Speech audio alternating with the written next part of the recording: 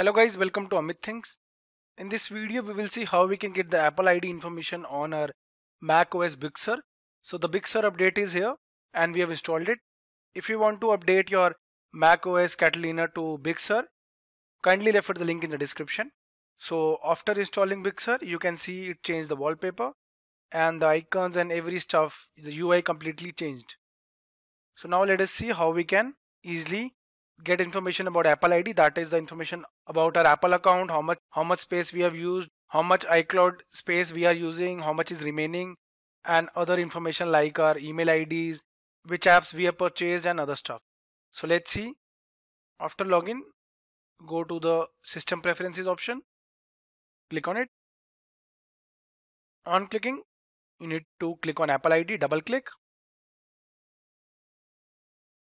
Now you can see guys, here is the information. The overview, name, full email ID, passwords, payment and shipping, and the apps, this Mac, and the info about iCloud, the space we have used. You can manage the space from here. Click on manage.